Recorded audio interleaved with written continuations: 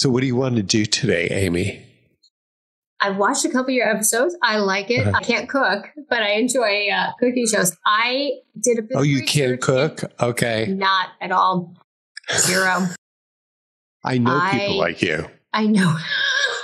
I've lived with people like you. Sure. Yeah, it's okay though, but I've sort of made my way. I did a bit of research into why foods are sexy. Why, like specifically ketogenics, specifically in sexual health and vitality, a little bit of the history of how foods are sexy, and then specifically looking at why food is so important to overall health and vitality, like specifically ketogenic type food. So I made sure I had a lot of my facts straight. I'm good with the food stuff, but it's a little bit out of my bandwidth. So I made sure I did quite a bit of research to get ready for you.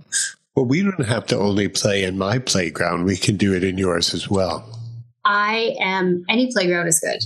Any playground is good. So when you were saying, I've been studying, I did a little bit of background, and then you went into the keto sexy stuff. I thought, oh my gosh, you did a little bit of background on me. And I started panicking for a moment.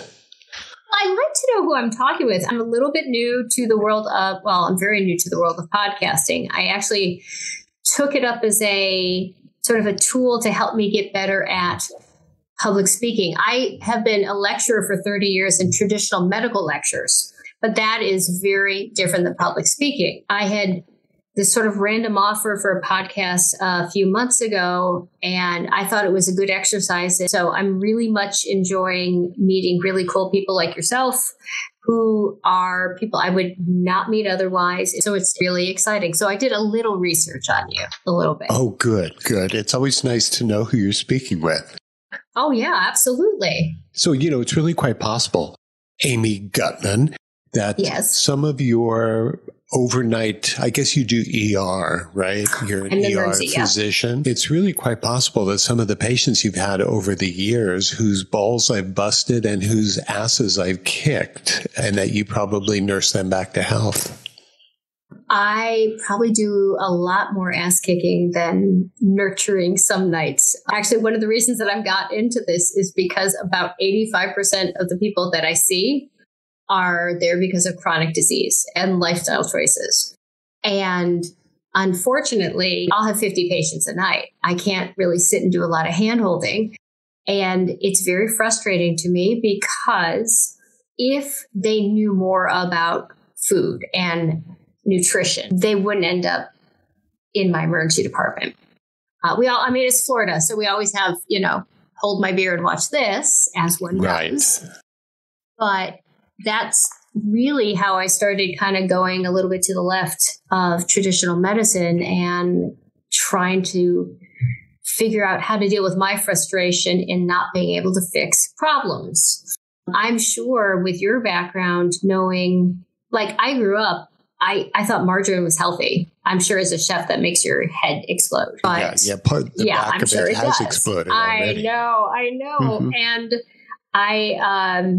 so I didn't know any of these things. I knew nothing. I thought nothing about having cereal 3 times a day because I can't cook. And, soy milk is so much healthier, and we know it's not. And so when I've learned these things, and I didn't think I was a horrible doctor, but I've been telling patients for years, I'm like, you got to have a, low fat diet.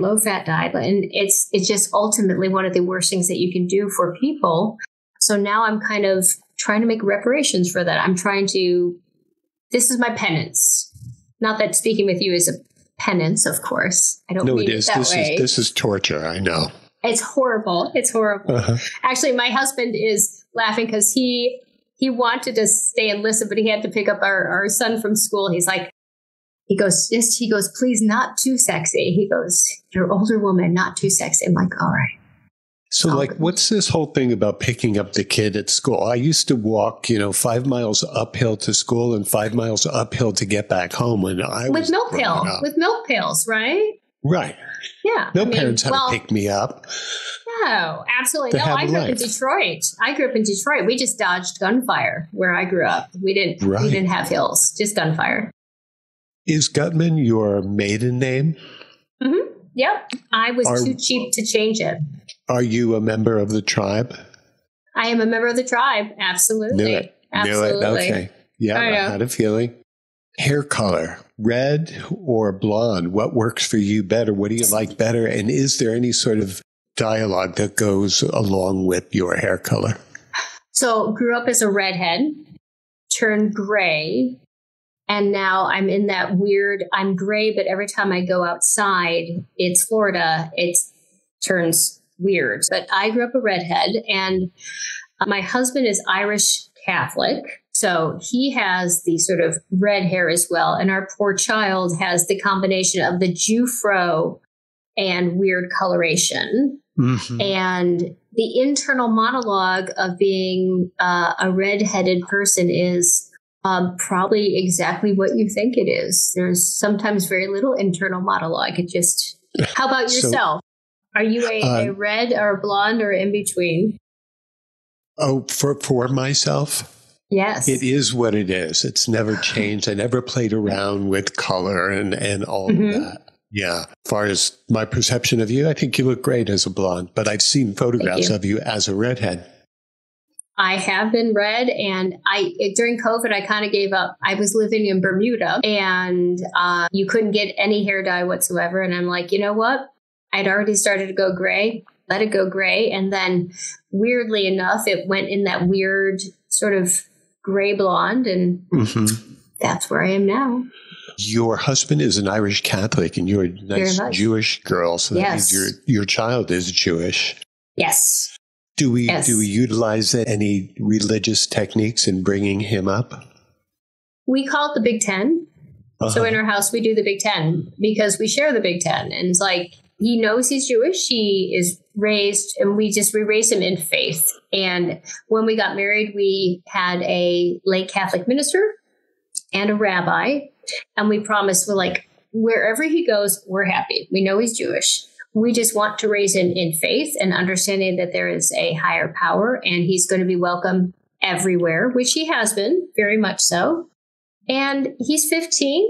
He's autistic. He's amazing, but he has some questions that it's a really interesting thing to see how his perception of his place in that faith universe is. It's a very interesting conversation. You know, growing up as a young guy, he's 15, so he was 11 or so when COVID began.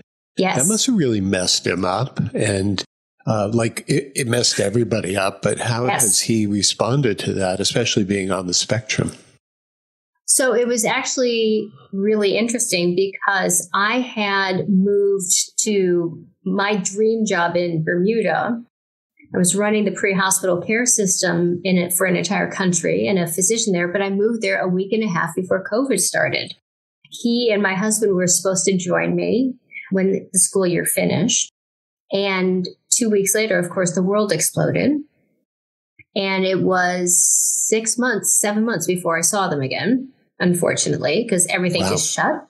Right. But coming to Bermuda was wonderful for him because it was a small island. It was closed, but we found a fantastic school for him that managed to stay open. It had very strict restrictions, but when you live on an island that's 21 miles long, everybody knows everybody.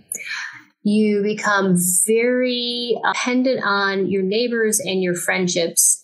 And as opposed to in the US, where he would have done 90% of his classes like virtually, he actually got to be in school doing, if he couldn't do things, we could go to the beach. We could go on a boat. We could enjoy the things in Bermuda that you couldn't do outside in the US. So it actually, I don't think it impacted him as much as many, but I also think that kids on the spectrum were also very much differently affected. I actually think they were affected affected in some ways. More internal. Yeah, absolutely. Absolutely. Yeah. I wanted to ask you about him being on the spectrum and you being a physician, probably with very little nutritional training prior to your becoming who you are today. Yeah. Do you think that there's any possibility that him being on the spectrum could be related to any sort of dietary intake? I have no doubt. So we have done genetic testing, as all good Jews do, of course. And he and I are actually both missing a little bit of chromosome 11, which is associated with autism. I think I've got a little right here in case you need. So. There you go. Fantastic. Yeah. People at Boston Children keep looking. But I was a vegan for 37 years. Oh, dear. I know. Again, I couldn't cook and I was a vegan. It was awful. Were you a vegetarian prior to being a vegan? Nope. Just went straight to vegan. Just straight to vegan. See, I've remained a vegetarian my entire life. I guess there are perks to it. But yeah, when I was pregnant, I was drinking soy and supplements, and I wasn't getting the essential fatty vitamins. Of course, you always look back and you think, did what I was doing there, which I thought was the right thing. I thought it was the healthy thing I could do. Did that affect him in some way? Huge guilt complex with that. And when you look at the research studies, because a lot of the ketogenic studies for decades, actually going back to Hippocrates, like 461 BCE, it's how they treated epilepsy. A lot of the neurodegenerative diseases are treated specifically with 180 degrees from the diet I followed. And it's interesting, the more recent studies looking at the impact on brain health are so profound that we have actually sort of transitioned as a family. He is not fully ketogenic. We're not those kind of parents that if he wants pancakes, he can have pancakes. We're not those parents. But we try to limit his processed foods. We try to limit artificial sweeteners, all the things that we can do now. And right now he's a 15-year-old. So no offense, they're just weird as a species. Sure. 15-year-olds. So we try our best. So now when you talk about a keto lifestyle and you talk about reversing disease and eliminating probable future disease, that's not in all cases, but it is clear that they're utilizing keto and autophagy as methods to making sure that people live the healthiest life they can. Absolutely. Actually, I don't know if you've been following the news in just the past 48 hours. A study came out. It wasn't huge. It was 12 patients who have IBD, so Crohn's and ulcerative colitis. They put them on a strict keto diet. Every single one of them had near complete reversal of their disease in a very short period of time. I believe it was 3 months. Amazing. Off medications with near complete reversal of disease. Gut health, as you know, incredibly important. But you're talking about disease that can absolutely be managed with diet. Right. And it's just, I had an interesting conversation with a woman today that I was involved with doing another podcast. And she said she was on Wegovy after she had been Ozempic. She failed Ozempic after she failed her gastric bypass and failed, and then failed Wegovy. And then she actually did well in Wegovy, and then her insurance stopped paying for it. She said she gained 40 pounds back, and she said she's actually heavier than she was before. And she goes, I don't know what to do. I failed all these things.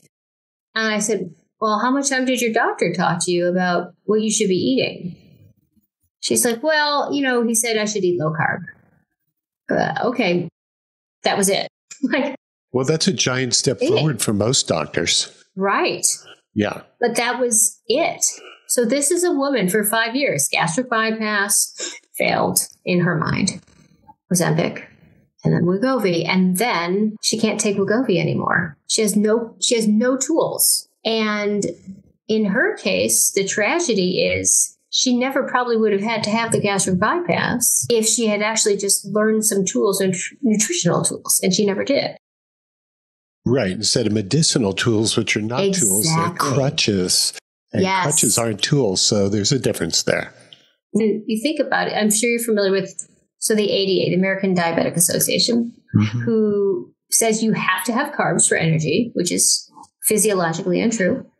In fact, their current, I don't know her exact title. I don't know if she's the marketing director, but she used to be the marketing director for Kellogg's. Now she's the marketing director for the American Diabetic Association. Surely there's no conflict of interest, especially when they say cereal and bread is one of the healthiest things you can have as a diabetic. Oh, yeah. They get the heart healthy sticker if they pay enough money. Absolutely. Mm-hmm. Millions of dollars. So certainly no conflicts there. Oh, no, of course not. Not in medicine and in big pharma and big food. No, not at all. So this leads me to the question that's in the back of my mind. That's a faraway place. You're working within a system and you have to work for the man or the men who run a corporate enterprise, being an overnight ER doctor. How do they respond to Amy telling her patients maybe, their behaviors need to change and maybe they should explore keto and et cetera, instead of just treating them, writing a prescription and saying goodbye? So it's an interesting dichotomy. So I love my job. I love emergency medicine. It's a very sort of goldfishy type of job. It's for people who break things, and we have very little short attention spans. So I follow standard of care always. I would say in about those 85% of patients who come who are chronically ill, I try to have a conversation within the realm of, I get it, you're dying right now. Right now I have to kind of patch you. I can't fix you. It's very interesting. I have a TED Talk coming up, which is actually talking about how patient satisfaction scores harm patients. So I have two types of patients. I have patients who hate me and patients who love me. I follow the same standard of care for everyone. But the patients who don't like what I have to say and complain are patients who I'm not giving you chronic opioids. It's not standard of care. It's not acceptable. And guess what? If you come in here smoking, I'm going to talk to you about it. Especially if your kid's an asthmatic who's in there for an ear infection who can't breathe. A lot of times they'll say, well, I don't smoke in front of my kid. I smoke outside. I'm like, yeah, but I don't live with you. I can smell it. Right. Parents don't want to hear it. And I always tell them, I'm not telling you you're a bad parent. I am not saying that. I'm telling you need to be educated on the fact that just because you're smoking outside, which kudos, you're trying, but it's not helping. Right. The other patients who I think they're genuinely grateful that someone is talking to them. So I had a patient a point in the past 6 months who, and this is always HIPAA, of course, patient confidentiality, but they came in, their blood sugar was sky high. And this is a patient who had been very, very well controlled. Insulin dependent diabetic. Well, what changed? New doctor. Okay. New doctor. And he said, I was really, really hungry. I wasn't getting enough fiber. So I could have up to 6 apples a day. Oh, my. Insulin-dependent diabetic. And she's like, well, my doctor said it's good fiber and it's fruit. It's healthy. 6 apples a day. Isn't it wild that doctors can make a distinction, an incorrect one, by saying that their patients can eat fruit and be okay, and yet sugar is not okay? The patient who reasonably was listening to what her doctor said. And I said, listen, we need to talk. And ultimately grateful for the information. She's just frustrated. And I said, I am not telling you have a bad doctor. Your doctor was trying to do something good for you. I'm just saying that we don't get a lot of nutritional information. In fact, not only did I get zero nutrition, I said no of mental health either. And that's, of course, or substance abuse. We don't get any training. I think new curriculums have about 8 hours. Not enough. Oh gosh, no. And it's terrible training.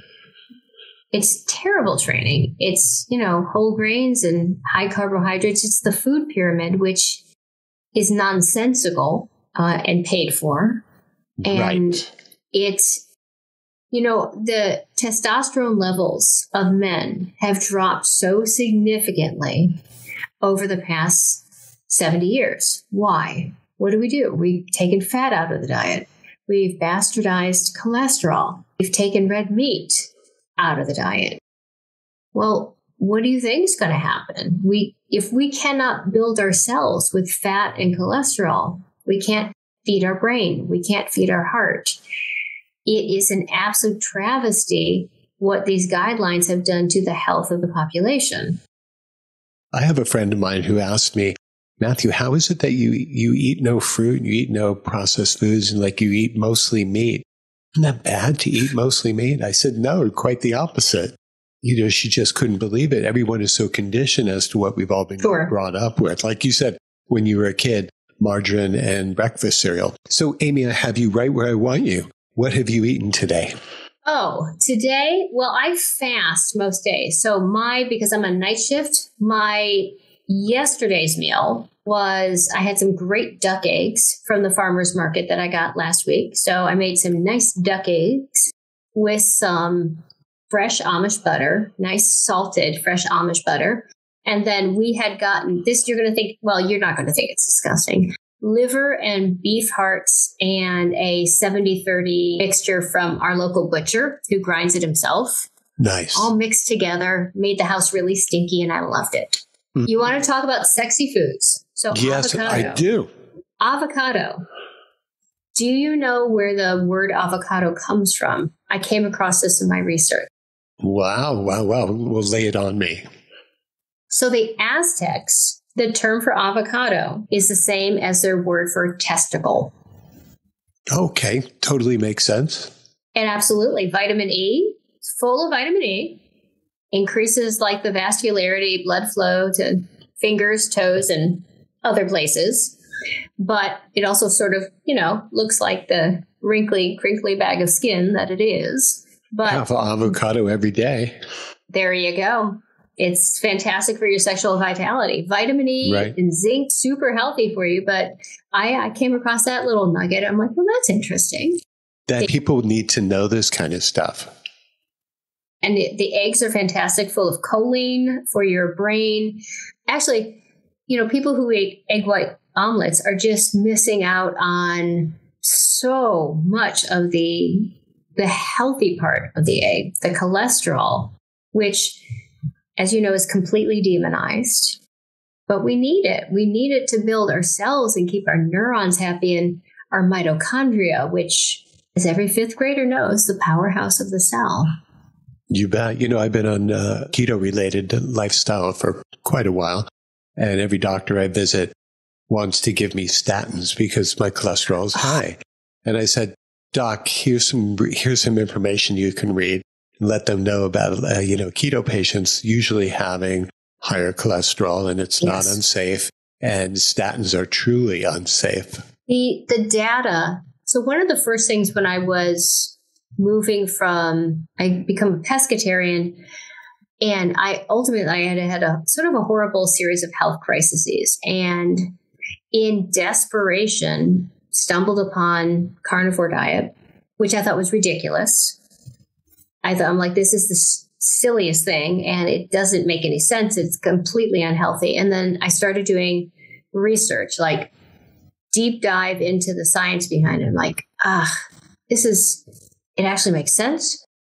Mm-hmm. Statins were the first things that I came across, and I physically sick to my stomach, realizing how bad these medications were. But not only that, the direct tie between statins and Alzheimer's, that type 3 diabetes, as we call it. Alzheimer's didn't exist, essentially, other than rare cases of dementia before statins. And now we have this entirely sick population where 85% of patients with Alzheimer's have diabetes. Well, why do you think? And everybody's on a statin. This is very interesting Twitter account it's called Perennial Pastures. And it is a director of a series of senior living houses. And they come into nursing home care.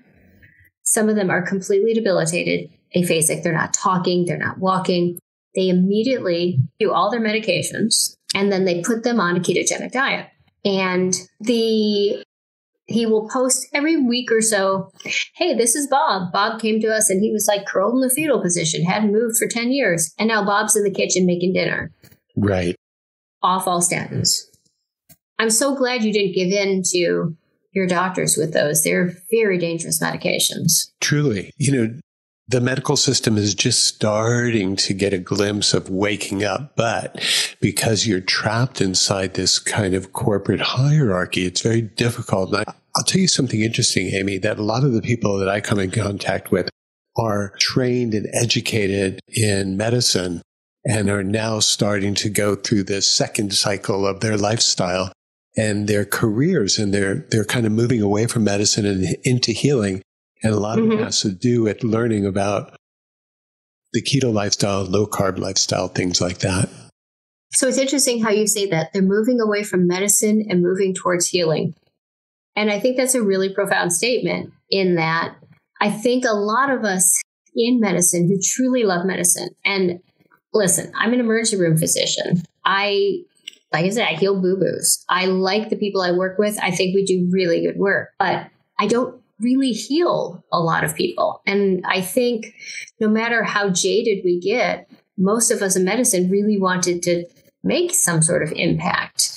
And it is the rare night that I feel like I have walked away and I've made a particular difference. Not like, okay, I found your heart attack, I got you to a cath lab, but maybe I had that one person who went, oh, that makes sense. And so I think that healing that you talk about is what a lot of clinicians are seeking. And it would be lovely if I had nothing to do except for, people who got their arms cut off by a gator because they wanted to pet it, as one does in Florida. Yeah, right. Where in Florida are you?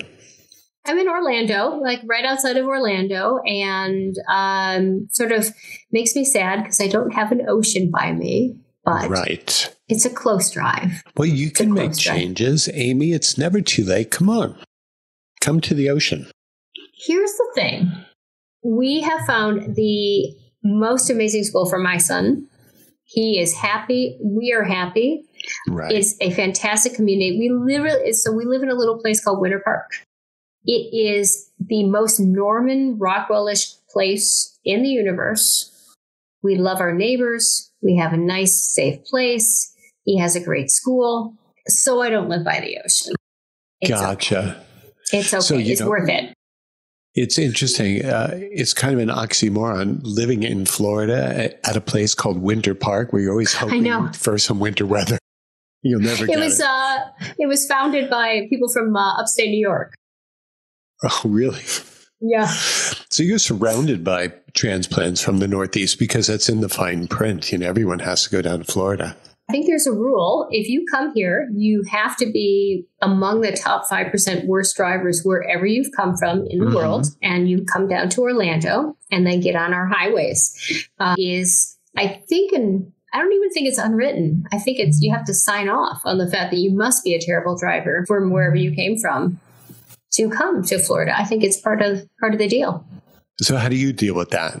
We actually only have one car because when we moved to Bermuda, we walked everywhere, took the bus because everything's really quite close. And my husband is a nurse, but right now he is waiting for his nursing license and he's a stay-at-home dad. We're very, very lucky. It's great for my son.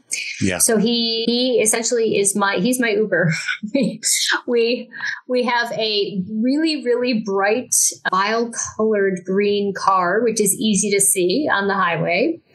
And he transports me to work and back, and we try to avoid the highway. And in all honesty, there's very little traffic at 4 o'clock or 5 o'clock in the morning, sometimes when I get off work. So it makes it pretty easy. And Keto is only 10 minutes down the road for his school, so it's pretty easy. Oh, gotcha. So your overnight, starts at 8 p.m. or something like that? Different shifts. Sometimes it's 6 to 6. Sometimes it's 8 to 9, 6 to 3, 6 to 4. It's always different, but it's always night. Every now and again, I will help someone out during a day, but I've worked nights for almost my entire career. There are night shift people and day shift people. Right. It is a little bit different personality. Oh, yeah. So you were a night owl before you started working nights, though. I was a EMT, fire rescue for a long time, and we'd work 24s, but primarily nights. Even when I was running my department. I was at a department chair for a while. I still work nights because it's just, it's sort of my habit. For me, though, now it lets me have a set schedule because otherwise you're rotating. Yeah. It's really bad for your cortisol. I'm in my 50s and you do everything you can to keep your cortisol level sort of normal. And plus I get to see my kiddo every morning. So I'm very happy about that. Oh, that is very cool. Now you were EMT some years back. So you were used to driving like a mad woman whenever necessary. And here right down the middle of the road. You're being Ubered by your Catholic Irish husband. I know. So that's kind of an interesting balance right there, isn't it? I learned how to drive in Connecticut, where we had moved after we left Detroit, and the roads are like this big. And so I learned how to driving an ambulance with a phone book, because I'm kind of not tall, right down the middle of the road. And it was sort of, I don't know that it was necessarily the best way how to learn how to drive, but it's how I did it. So being not tall, you're going to fit right into the whole Floridian driving thing in 20, 30, 40 years from now. Right. Exactly. Oh, yeah, absolutely. Oh, yeah. Right. All I can see are arms from behind.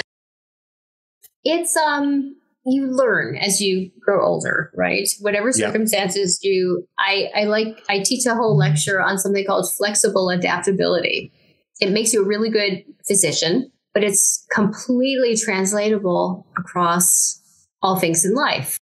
Because, so like I walk into work, every night I kind of expect the worst because that's how my nights go. But you never know what's coming in the door. You never know who you're going to work with. You generally have some of the same people, and you never know what you have, what you need, and so you have to be able to turn on a dime. So sometimes you just go, okay, this is what I have. This is what I want. This is what I need. How do I make this all happen? And if it's in Florida, cool. If it's in Bermuda or on a ship, I've been really lucky to have all these kind of random jobs my entire life that have really helped me a lot because you learn better how to figure things out. So having all these random jobs as a physician, does that make you difficult to work with? I mean, is that what that tells me? Or does it tell me that you keep on searching and seeking? I don't know that I'm difficult to work with. I know that when people like throw things at my head when I walk into shift, because I tend to be a bit of a cloud. I have been a cloud from the first day of my first rotation as an EMT at age 15.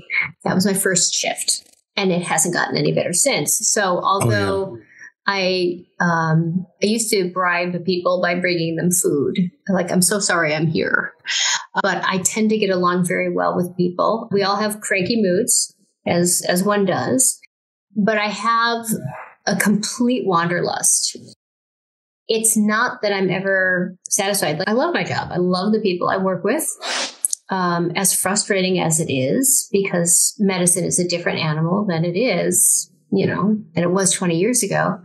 But I'm always looking for something to scratch that little itch. And, I had my dream job was Bermuda. I waited years and years and years.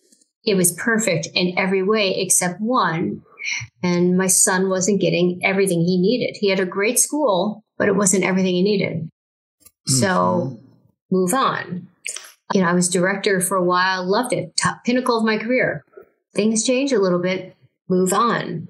And I think it was 2020, there was a study that looked at new grads out of emergency medicine residency. And over the first 10 years, it was something like 4 jobs. Wow. Yeah, that makes sense. Yeah. How many careers have you had in your life? At least a few from reading things on the interweb. Yeah, definitely. 100. I'm stuck on something you said a few minutes ago. You're a not so tall woman who used to bribe people with food, who's a self-professed non-cook. Yes. I didn't cook. I didn't cook for them. So what'd you do? You picked them up food at Winchell's or something? Yeah, no, or Dunkin' Donuts. Oh, definitely completely unhealthy food. Yeah, I would go and get cookies or donuts. Oh, absolutely. I've been known to make soup every now and again. And since I've become a carnivore, I have learned how to destroy pretty much every piece of meat. It has been a very expensive endeavor learning how to be a carnivore, no matter how many shows I watch. So I love Julia Child. I think, fat is flavor. She's hysterical. But she's got like 1,000, it's not like cooking for the average person. So I try to find really simple things to do. And so tonight we went to the butcher and he had some really pretty steaks that he had put aside. So he goes, so this is what we're going to do. He writing out, it's an actual local butcher. It's great. And this is how to not destroy this beautiful piece of meat I just told you. And so my husband will supervise. Raised by an Irish Catholic mother, so he knows how to cook. Or does he? Yeah, he actually does. Uh-huh. He's a wonderful cook, actually. And he gets very anxious when I'm in the kitchen. He allows you in his kitchen. He's a good guy. Yeah, it makes him nervous. It's funny though, because I'll be cutting something. He goes, be careful with the knife. I'm like, what do I do for a living? What do I do for a living? Be careful. Be careful with the knife. Well, that's awful kind of him. You should let him know. Kudos. I will let him know. Absolutely. There are some foolproof methods to cooking meat, so you don't have to be afraid of that. And I could help you guys with that anytime you want. And, I may ask. And since you're like a soup maker, you can make meat soup and you can be happy. But I can teach you to make any meat that you like to eat and have it be what you want it to taste like and what you want it to feel like in your mouth. That would be fantastic because I found the most wonderful company that makes the most amazing bone broth. And it's fun because when I destroy meat and I make it too tough, what I do is I put in my bone broth and then it makes it all so much better. So it tastes not better, have to destroy it. Does it help change your texture? Does it? Maybe it's just in my mind. But yes. Okay, here's a pompous chef's response to bone broth. Can't you just make it yourself since you know a butcher? So I brought is it an air fryer? Is it an air fryer? Yeah, I bought It'll change your life. Yeah. It's really pretty. Oh, yeah. We buy appliances because they're pretty. Yes, it is. Yeah. Decorating just like a woman. My counter. Yeah. Yeah. It makes not as much noise as a lot of women do. Mm-hmm. But here's the thing about an air fryer. They are really hard to clean. So I've used it twice and it is a beast to clean. Now it was really nice. We made some stew meat in it, put some nice, just a little salt, oh my gosh, it was fantastic. But I swear 2 days of soaking that guy on the counter, just trying to scrub it out. It was a beast. Do you have any secrets to making that easier? Soak it, and then I kind of get the crap off of the little tray, the perforated tray, whatever you call it, just a wood spoon or wood utensils to get it off of there. Yes. You can't really do much with an air fryer that you can't do with a cookie sheet and parchment paper right in your own oven without the mess and fuss. We got some of those silicone sheets as well. Sill pads. Sill pads, yes. Which has really helped with cooking some things because like most good Jews who are tattooed, I've discovered bacon. Oh, God bless you. This is my bacon come to Jesus story, which is a weird thing to say. I consulted my dear friend, another physician. He is a Orthodox Jew. And I'm having a lot of guilt because I'm really interested in this other meat source. I'm having a hard time getting as much fat in my diet as I'm trying to get into ketosis. I said, I'm really thinking about bacon, but he goes, so you're tattooed? Yes. You married an Irish Catholic? Yes. He goes, are there any of the 574 laws that you haven't broken yet? Not really. He goes, probably not. He goes, let me tell you, last Yom Kippur, he goes, I broke fast at a Korean hot pot. He goes, because he was at a conference, he goes, it was some of the best pork that I've ever eaten in my entire life. And he goes, I literally came from synagogue. He goes, get over yourself. I'm like, alrighty then. It was like having my own rabbi. Just thank you, sir, very much. Yeah. And from that moment on. That is a blessing. It is. Yeah. Bacon is wonderful. It's fantastic. Oh my gosh. Oh yeah. Really good. That's quite often on the breakfast plate with the eggs and avocado. It's a sexy food. Tell us why, Amy. Oh, zinc, good for those blood vessels, L-carnitine and arginine. Again, the precursors to a lot of the sexy foods, plus A, D, E, and K, your fat-soluble vitamins. It helps kind of make all those other processes work. So it makes your brain work better. It truly is a brain food. If you don't get the ones that are like soaked in sugar and like maple, whatever. Anything artificial, color. Anything artificial. Yep. You know, it's crazy when they say, oh, no added whatever. And you look at the package and you're like, except for all the things that are added. I don't understand that at all. Well, it's their feed. Their feed contains all the crap, but then they don't add anything after that. Well, but other than the molasses, right? It's just so much crap when you take a look at the whole entire industry and people and the labels and on and on and on. Is just like, where do you begin in being able to kind of figure it out?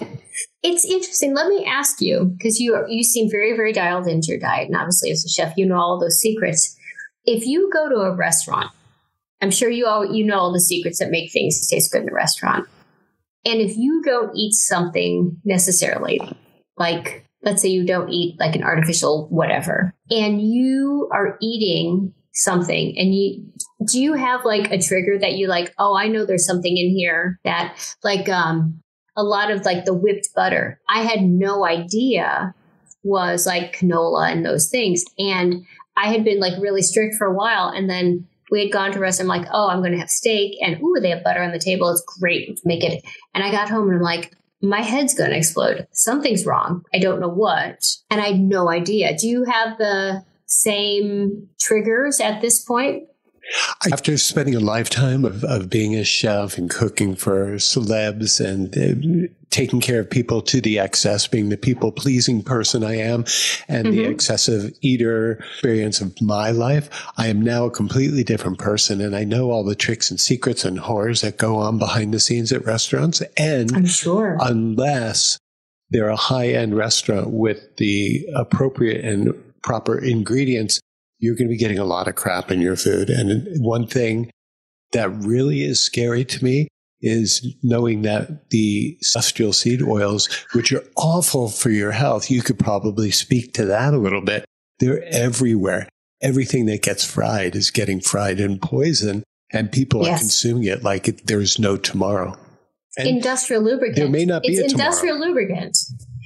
That's how it started off. If you knew what a canola seed or a sunflower or anything, what it had to go through to go from the crop to that bottle that never spoils in your pantry, you'd freak. I think pretty much every kid growing up has that one vegetable oil bottle that's at the back of the pantry that's been there since like, the 60s.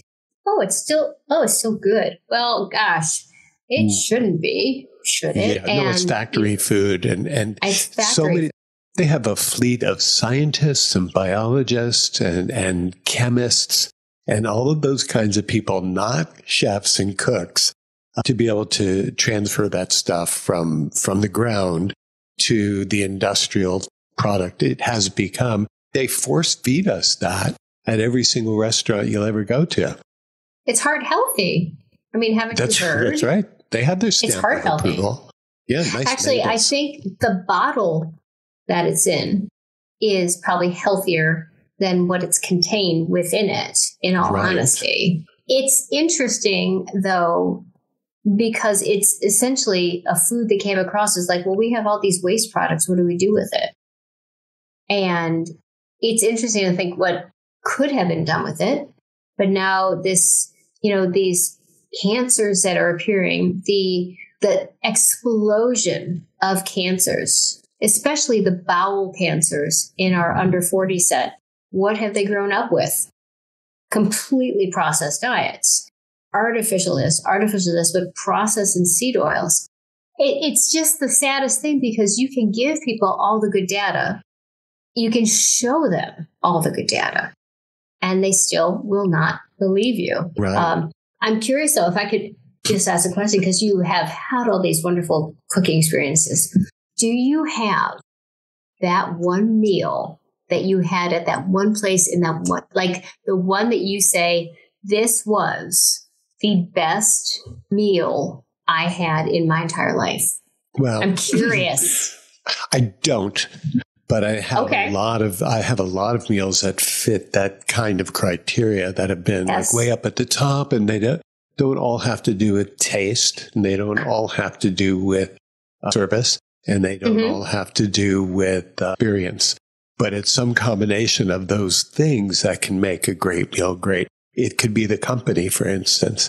Sure. I've had great meals all the way from me cooking inside of a little hostel in Portugal, all the way on up to a now Michelin-starred restaurant in Barcelona. So, things like that. A meal doesn't stand out for me. And I was a restaurant reviewer for many, many years.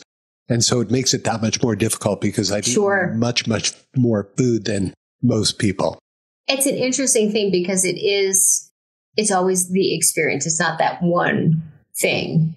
I like to go out because I'm always going to have diner's remorse, meaning the food's not going to live up to what I can do or what my expectations are. Sure. But I like getting out of my own kitchen. I like being waited on and served, and I like the experience.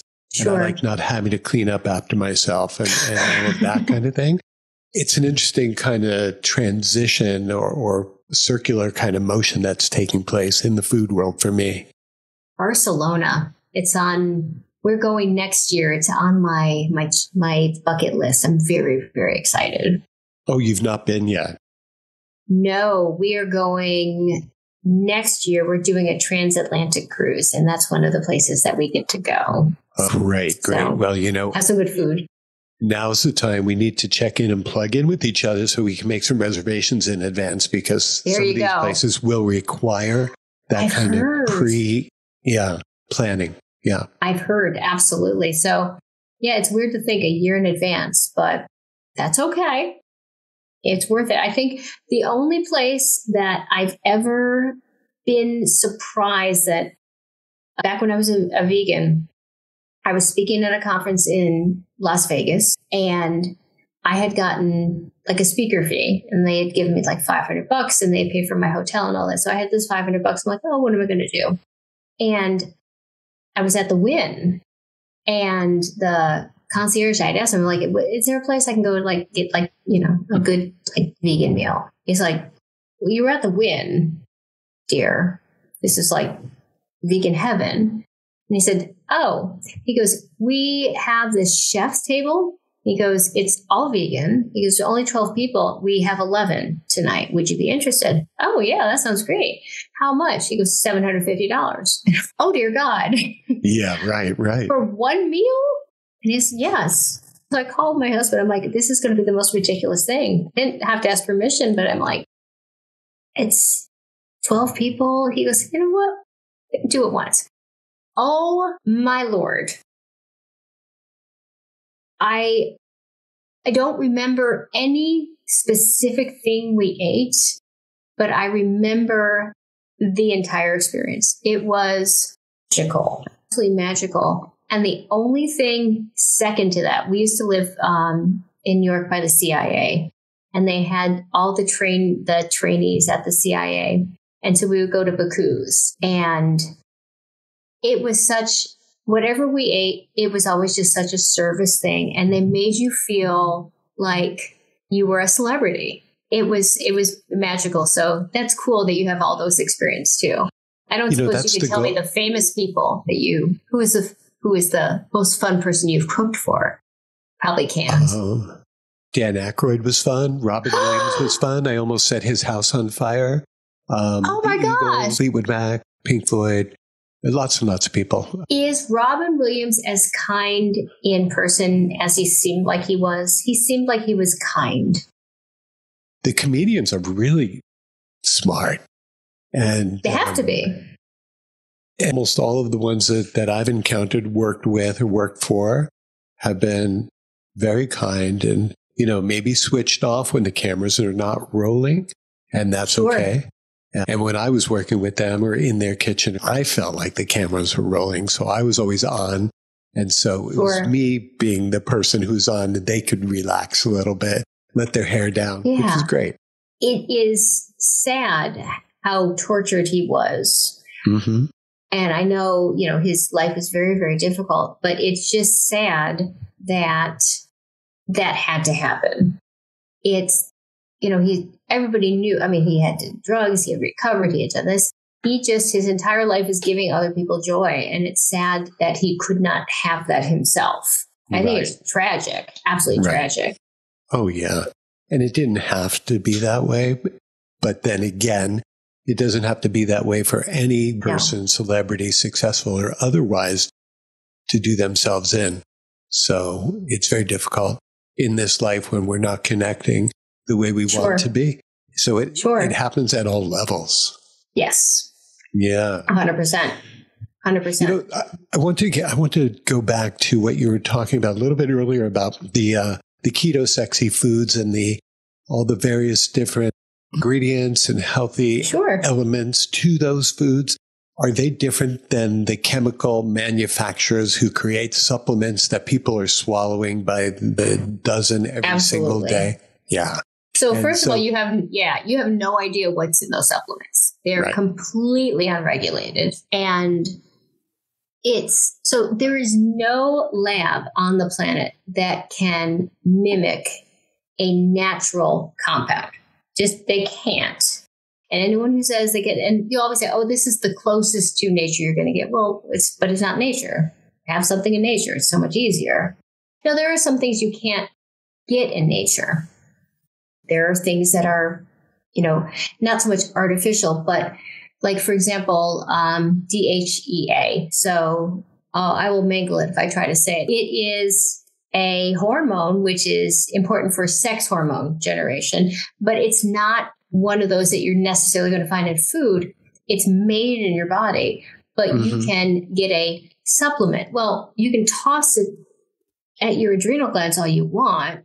It doesn't mean it's going to necessarily work. So you can take all these different kind of compounds, like, for example, vitamin D. About 45% of Americans and more percent of women are vitamin D deficient. So I'll just take vitamin D. But unless you have magnesium and calcium, and oh, by the way, your kidneys and liver have to work too. And oh, by the way, it's chelated, which means your body doesn't break it down. And now you're going to get kidney stones. Well, why don't you just go have a piece of red meat? It's just anything you take in a bottle. Why don't you just have a food where you can naturally ingest it in a form that your body recognizes? They did a study a number of years ago on Centrum vitamins. I looked and said, of all the things listed, how close are they, the percentages? And it went from 0 to I think 300 or 400 times what was represented in that bottle. You don't know what's in it. There's no regulation. Or it might be from China. A lot of these tablets come from overseas. And a lot of these things come from overseas. They're not regulated. There's no quality control. So if you can have a steak, an egg, maybe some fatty fish, some avocados, some nuts and seeds, if you happen to be, why wouldn't you? Because that contains everything you need nutritionally to keep all of this working. Mm-hmm. There's no reason to have anything from a bottle. Now, but if you have oysters, eggs, salmon, mackerel, I know people don't like anchovies. I don't know why. They're amazing. Anchovies are some of the healthiest foods that you can have. They're incredibly good for your bones, your joints, your skin, your all of your sex hormones. They're wonderful for those. Right. Are you talking about the ones that are canned and salted or jarred and salted, or are you talking about fresh anchovies that have been grilled? Both. Both. Grilled fresh anchovies are, grilled anchovies. Yeah. They are fantastic. I'm drooling just a little bit. When you get over to Europe, you get the hell off of that cruise ship where they're going to be serving you whatever. I know. Eat the local foods as much as you can. We like cruising because it gives us a little taster of all really cool places. And then when we find one we like, we go back. That's how we ended up in Bermuda. A friend of mine for many, many years kept telling me, Matt, you got to go on a cruise. You only have to unpack once and you can eat all the time, 24 hours a day. And I said, unpacking's not a problem for me. And as you can tell, I can eat anytime I want now. So cruising has never been a part of my travel go-to style at all. We enjoy it. It is one of those things we love as a family. And it was, for me, a way of shutting off because I wouldn't shut off otherwise. I would be like working or email or phone. And I found that it's less the destination and more the fact that we could just kind of do our family time for a little bit. So it's very, very fun. Okay. I just got to ask you, what about being surrounded by 1,000 Americans who are there maybe to drink and get high and do whatever they're going to do on board a ship? Maybe. I live in Orlando, and I tend to be surrounded by thousands of people who are wearing ill-fitting clothes who are there to drink and smoke and be merry. Yes, there is You can deal with that. You're able to deal with that. I can't. I'm old. I can't do that. I highly recommend this. Be a little bougie. I have gotten to the point in my life where I would rather work a few extra shifts to be a little bougie, and we get ourselves a suite. I know. But it is really nice to have a balcony. And there are times where we will get on a ship and I will not leave that balcony all freaking day, with the exception of going to the quizzes. Mm-hmm. We are pretty aggressive cruise quiz people. I don't even know what that is. It's like quiz night. When you go to quiz night and like trivia, it's usually us fighting it out with the 80-year-olds, and we will take them down. We will show no mercy as a family. Mm-hmm. I do all the medical science. My husband does all the esoteric, ridiculous stuff like John Wick movies and stuff like that. Okay. My son does all the pop culture. So we are a formidable team. I wanted to ask you how you came up with the name Tough Love MD. I guess that's what you do on the side, yeah? It's my side. It's primarily lecturing and things, so I can have that kind of bigger audience. Are you doing that in person, or are you doing it here like this on the Zoom? Some like this, and then conferences, and then I have some little small groups that it's not a clinical practice at this point because one has a mortgage and all that. But it came out of the fact that I started talking to patients, and I got so excited when somebody was like, oh my gosh, they're listening, and so frustrated by people who didn't. I'm like, it comes down to kind lies or unpleasant truths. I truly think physicians are incredibly paternalistic or maternalistic and say, well, I don't want to hurt their feelings. I'm going to, I told them smoking's bad, but they can't stop. So we'll just do whatever. Patients are worth more than that. They're worthy. If, every 350-pound person who came to the emergency department with uncontrolled diabetes, who smoked, if someone had taken 15 minutes, sat down with them and said, listen, you don't have to live like this. You hurt every day. Your kidneys are going to fail. Your blood pressure is sky high. You are possibly infertile. You don't have to live like this. You're better than that. You are worthy. But I think physicians are afraid of, I don't want to offend them. Patients need some tough love. I'm not mean. I'm blunt, but empathetically so, because I truly want patients to understand that they are not destined for anything. People say, oh, I'm destined. My mother is fat. My father is fat. I'm fat. Everybody smokes. I can't. No, you are you. Today's a different day. Why don't we let's just start. And I was saying to somebody, people need tough love. And my husband's like, well, you need tough love, MD. I'm like, that sounds like something that I could trademark, which I did. You gotta do the business stuff, right? But the business stuff is very important. Stuff. Yes, but that's what it grew out of. And I found it more interesting to speak at conferences on improving your health versus, teaching a slide set on click, all the right. medicine stuff. So as far as your speaking goes, your TEDx's and otherwise, do you belong to a speaker's bureau, or how does that whole thing work of getting booked before in front of people? I'm very new to this. This has been about 6 months of sort of sitting down and going, And it came out of someone had seen me on LinkedIn and they said, hey, we need a speaker for Saturday in Orlando. We had somebody drop out. Would you be available? I said, oh, I'm sorry, I'm working nights. And they're like, it's $5,000. And I'm like, I'm sorry, what? Because I'm used to speaking at EMS conferences where, you get a sandwich, which is cool, and maybe a plate pin. of rubber chicken. Love it. Absolutely. Right. Yeah. And so I ended up finding them a speaker. I still couldn't do it. I was working a shift, but I was so intrigued. And they said, well, let me put you in contact with a couple of people, and ended up learning how to go from giving a speech to giving a talk. Very different things. Very frustrating, very humbling. And so I've kind of transitioned over that time. I don't belong to a bureau.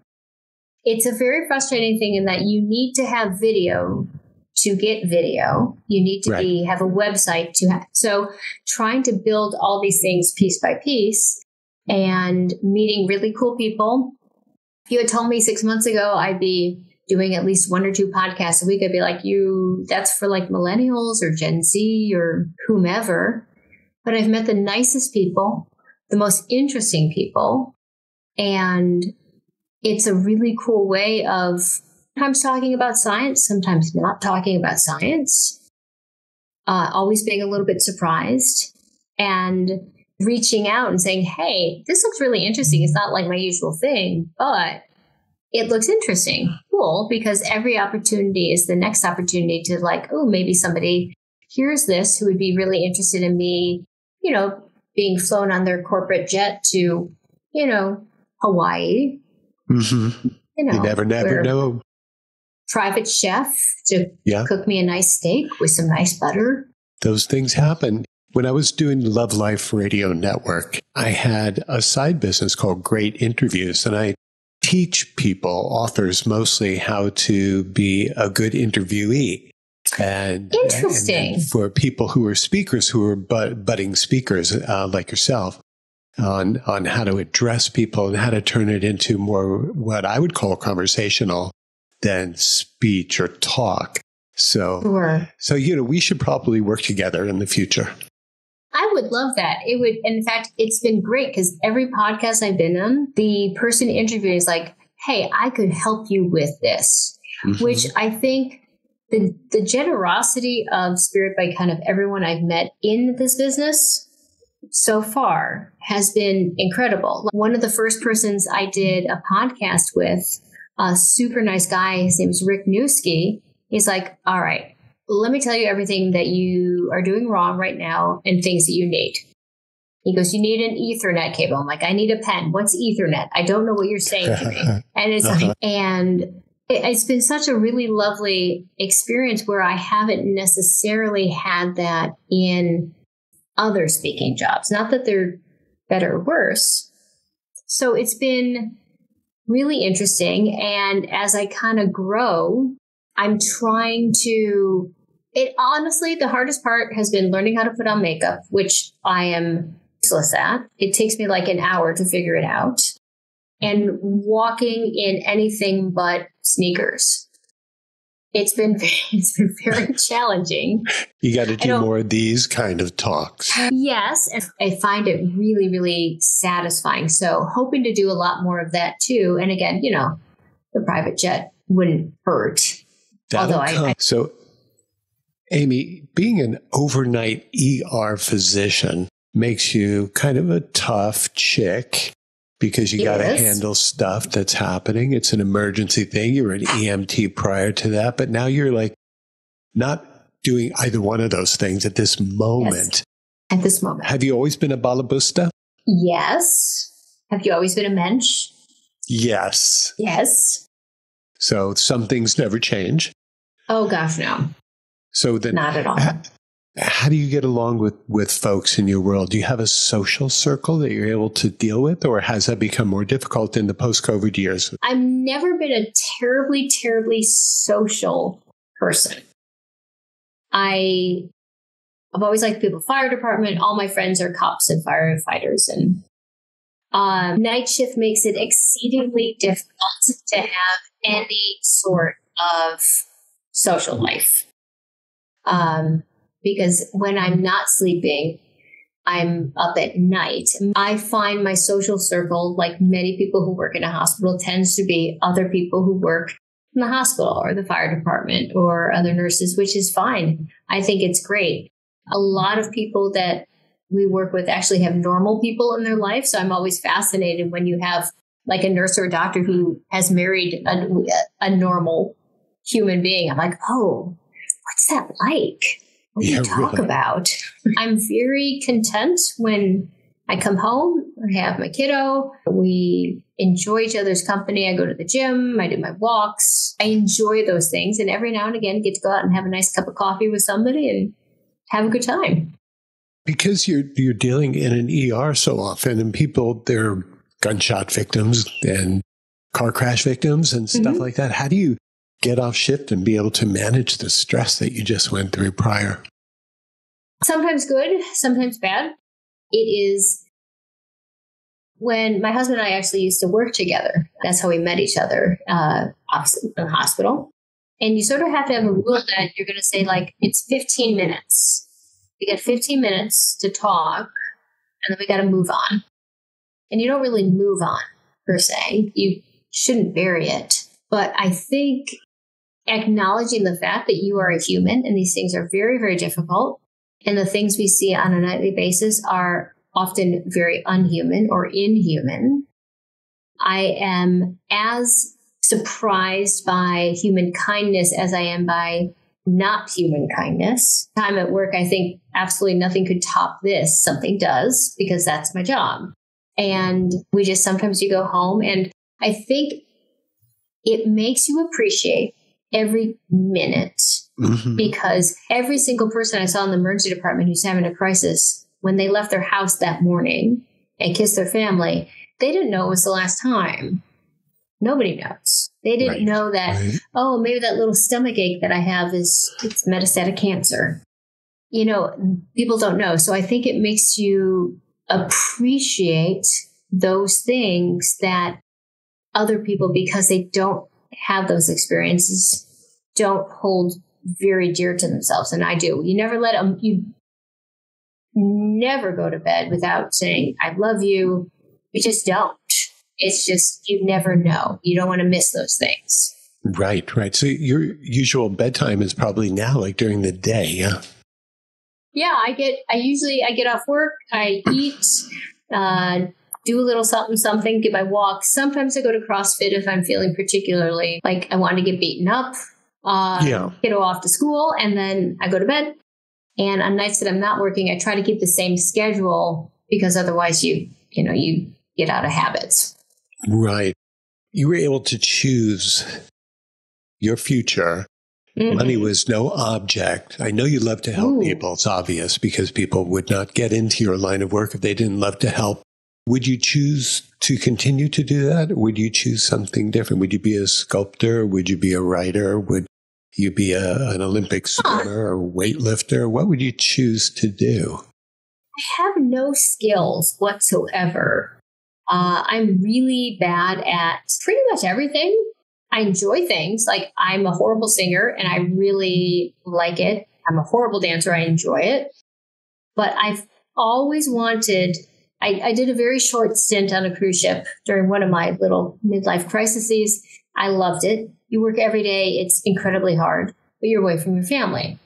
So it'd be lovely to have a nice combination job where you could be on a ship with your family, travel the world, see a little bit of the world, stop off in Barcelona and give a nice conference lecture. The problem is when you have, parents and families and things like that, that makes it very difficult. But yeah, I don't know that I could be a kept woman, although I could try for a little bit. I haven't had 12 careers necessarily. I've had some weird ones, but they tend to be all centered around medicine in some way. Yeah, I cleaned grease at a ball bearing factory one summer. The machines, I cleaned the grease. Every night you'd go and scrape the grease, clean the machines, and you'd have a beautiful looking machine, and you came back the next night and did it again. And it was very satisfying. And at the same time, incredibly sad, because there were people that had been doing that for 15 years. That was their job. Right. That's Amy, what they were going to do. You were cleaning grease in a ball bearing factory, and yet you can't clean an air fryer. No, maybe it's I won't clean the air fryer. Okay. I could see you in the backyard sandblasting your air fryer. Yes. I was much younger then. I don't know. I shouldn't give excuses. I am Tough Love MD, so I shouldn't give excuses. Yeah, you're not Tough Love singer and dancer.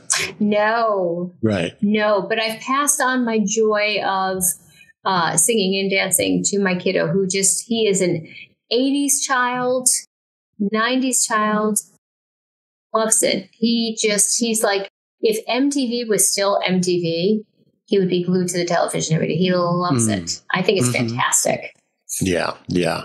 Oh, that's very cool that he's enjoying himself. Yes, he's great. What is some of the most prevalent emergency factors and why you'll see someone in your overnights inside the ER? Number one cause, believe it or not, is back pain. Traditionally, that brings them to an ER. Back pain. Oh, yeah. Like cramping, like I can't move, can't breathe type of back pain? Or, my back's hurt for 20 years and what's different? I always ask patients, what's different today? Oh, it just hurts. All right, well, okay. So do people use the ER in place of seeing a regular doctor because of some sort of weird rule? And what is that? Yeah. Is that about insurance or everything being covered by the state, or how does that work? So there's many, many different reasons. There's a lot of socioeconomics, but it's, as you know, I don't know, when's the last time you tried to get an appointment with your primary care? 2 years ago, and ended up seeing that person a few months back. There you go. Yeah. It is really hard, right? So you're like, oh, my back hurts. You call your primary care. Can I get an appointment? Sure, we have one in 3 months. Well, that's not helpful. Emergency department, we have something called EMTALA, which means we do not turn you away. Doesn't matter who you are, where you're from, what language you speak, insurance, no insurance. Everyone gets a medical screening exam. Now, it's not free. There's a myth. People are like, oh, it's free because they don't collect any money. No. It's not free, but we see everyone. And you may have to wait a little bit depending on how busy it is, but you are seen. You show up. My toe's been hurting since 1972. Cool. Come on back. You may have to wait a little bit. Like wait a few hours, not a few months. Exactly. Okay. And we try to get people in fairly quickly. But back pain's common, chest pain, short of breath. I have a fever. The number of patients who come in who want STD testing is always puzzling to me. Like, what is happening at 2:00 in the morning that we're having an emergency STD test? Although a lot of people are like, oh, I wanted to come in because I didn't think it'd be busy. Well, you are wrong, but come on back. We'll take a look. In the old days, 2 a.m. wasn't so late. In the old days, it wasn't. No, but yes, people come in, they want to deliver their babies. We do not like doing that. A universal truth amongst all emergency room physicians is we do not like delivering babies. Oh, is that right? Are there specialists for that on the floor, or is everyone trained to do that? Oh, we can. I've delivered probably hundreds of babies in my career. We just hate it. It's just, whereas upstairs, they're like, fine, whatever. Like upstairs is OB, you wheelchair up as fast as you can. But, and to them, like for me, it's like, oh, all right, gunshot to the chest, fine, whatever. And they're like, someone having a baby, that's kind of fine, whatever. And we're like, no, not me. So I don't know if this fits into keto or not, but has anyone ever come in, had a baby and said before you induce them that they'd like you to save the placenta because they want to have it as a snack afterwards? So, yeah, we don't induce people in the emergency department. It goes back to we don't want to deliver you. However, I know a lot of people who keep it and they powder it and they put it in like shakes and things, or they want to keep it for like genetic testing, or they want to bury it. There's even, and you'll have to excuse me, I don't know the right term. There's people who will keep it attached because there's some sort of thing about that. I don't honestly understand. That one I've never heard. No, it's a thing. Apparently, I would Google it, but I don't feel I can do that and talk at the same time. But I know many people who keep the placenta and get it powdered and they put it in their shake, which, I mean, that's what animals do in nature. It's a good source of iron. It seems kind of icky to me, but far be it from me. Yeah, I just, mine went away with the child. It's fine. It's all good. Happy. No shakes. It's okay. You were done. You were done at that point. I was quite done. Yes. Very happy, but quite done. Do you have any tips or tricks that you would suggest to the hopefully incoming administration as to how you could fix healthcare? I love the idea of make America healthy again. Now that tends to, I guess it triggers some people and that's fine. But I love the idea of investigating the FDA, investigating the pharmaceutical companies, making people like the AHA and the ADA not just stamp of approval because someone gave you $2 million, but does it mean something? Making our food systems healthier, honoring the farmers instead of subsidizing all this other stuff. I'm intrigued. For the first time in a very long time, I think there is change in the wind. What do you think? What is your take on it? I think we're effed in many ways. Hopefully the good parts of AI will allow technologists, researchers, and physicians like yourself to make smarter, faster, and more accurate observations of their patients. And hopefully the price of medications will come down, and Mark Cuban will continue doing his thing by fighting big pharma and things like that. Are you aware? Absolutely. He's an interesting character too, because when I had heard that, I didn't know where it was coming from because he doesn't seem like a businessman, and he seems like a hard businessman. Like, where is this coming from that he wants to do this? Because it didn't seem like it was like a goodness of the heart kind of thing. But he seems very like, hey, people need these meds. Let's forget about the price gouging.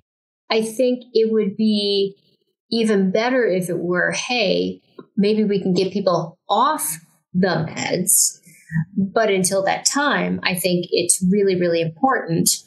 And I think if you take all the government regulation away from it, I think the market is going to settle for itself. Again, it doesn't matter what side of the political spectrum you're on. I think everybody realizes that the more government involvement in it, the higher our prices are going to be for these things. Yeah, but not when you have corrupt families and Shrekleys and people who are involved in the opiates and stuff. I mean, this is a profit center like you can never believe. Absolutely. In fact, there was a thing I want to say. It came out, about 2 or 3 years ago. Pediatricians who were vaccinated, it had to be, I think, like 60% of the pediatric population got a $40,000 bonus from, and I apologize, I don't know which of the COVID vaccine companies it was. $40,000 bonus if they could vaccinate up to 60% of the population. It just seems to me, just saying that, tells you that there's maybe something not quite right about the way we're doing things. Yeah, definitely. This is a strange situation. Did you know that there were only 2 countries in the entire world that allow for pharmaceutical advertising on television? Us in Australia, right? New Zealand and New Zealand, US. Yes. Yeah. So I think, right there, I think that tells you something that it is. It's a big profit center. And I think that they could take that away. My latest kick suggesting that the United States takes one day's worth of defense budget and sprinkles it around a little bit, and where they can feed, house, clothe, and take care of the entire world's population for an entire year. One day. Right. 1 day budget. So right? Why not? Why not try some things like that? You don't hear anybody talking about that kind of stuff. Mm-mm. I think there are more people talking about it. We just don't hear their voices because they're kind of drowned out. But you know how whistleblowers get treated. Yes. We all know how that happens. And it's a really interesting thing. So when I discovered ketogenics, I'm like, I'm well read. I study all the time. Why do I not know this? How do I not know this? But multiply that for the average person. Mm-hmm. How are they supposed to understand what is good information, accurate information? Because those voices aren't the ones that you're going to hear. They're not, the thought leaders or whatever they are. And, someone was saying, in regards to for example, Hawaii, with the fires that they had, 1 day of the budget for the military overseas, what were given to other countries, would have rebuilt the entire area of Hawaii that was devastated by the wildfires. It's an entire generation gone. Mm-hmm. And to see that it's really kind of ignored by our government, these are our citizens. Amy, is there anything that I haven't asked you that you'd like to put out there? This was so much fun. It was completely unexpected. I was like, I'm going to talk about androgens and I doing all the prep. No, you were absolutely delightful. I think we covered Irish Catholic husband, incredibly cool child, speaking, emergency medicine, little politics, good food, cruise ships, how good recall. Terrible of a dancer. Yeah, terrible of a dancer I am. Still working up there for you. Ketones. Saying. Excellent. Good for you. No, I really appreciate it. You have been absolutely lovely, and I will absolutely take you up on some of the cooking because I would like to be a better cook.